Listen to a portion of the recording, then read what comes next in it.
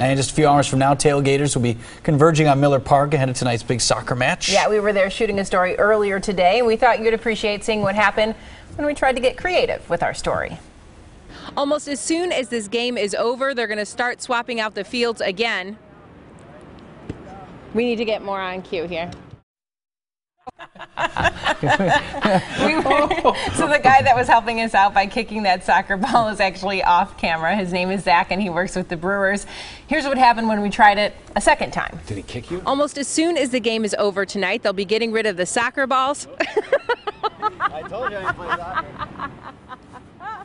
He did kick you. You couldn't really hear him at the end, but he says, I told you I don't play soccer. Right. Looked like you do, though. That was an amazing stop, Bridget. Thank you, Zach, for your help. No goals allowed on Bridget Shanahan today. So was it your fault you weren't on cue or his? Well, he was supposed to go when I said again, so I was like, come on, let's go. And then he just, decided to kick me in the shin instead. You deserved it, probably. All right, you like you didn't have it worse. He's a nice guy. Appreciated his help.